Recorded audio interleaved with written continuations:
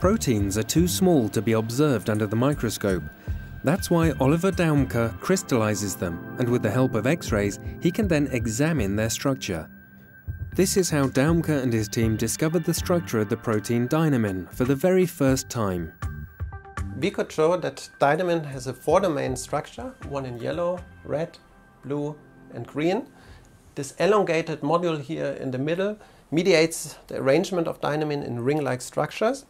And these ring-like structures are important for the uptake of nutrients into the cell. They mediate the cleavage of small membrane bubbles which are filled with nutrients, and these nutrients can then be used in the cell. These interesting results are only possible through teamwork.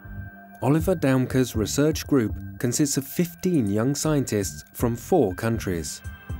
Mutations in dynamin can influence the function of the protein, and based on our structure we now know exactly where these mutations are. These mutations can lead to diseases of the nervous system and of the muscles.